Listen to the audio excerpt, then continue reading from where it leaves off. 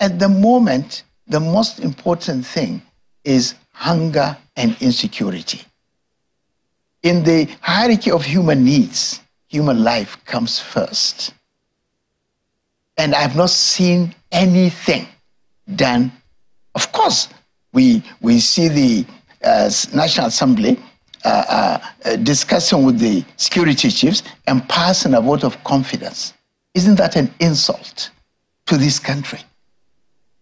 After all that we know that is happening, every day people are being killed, more places are being deserted, more people are leaving their homes and languishing on the streets, and we are passing a vote of confidence to these people.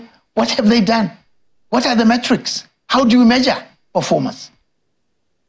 I mean, this is an insult. And that is why I said some of these people don't seem to know exactly what is happening. If they do, they will not say so.